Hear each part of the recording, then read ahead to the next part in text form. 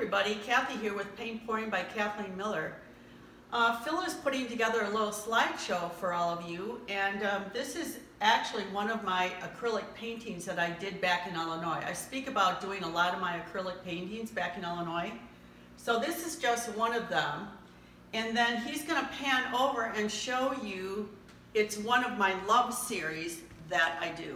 And every one that I do in my love series has the love in the painting. And I've done many of those. And I also do vases and you name it, I paint it. But they're up, so up on a shelf that Phil and I can't reach them now.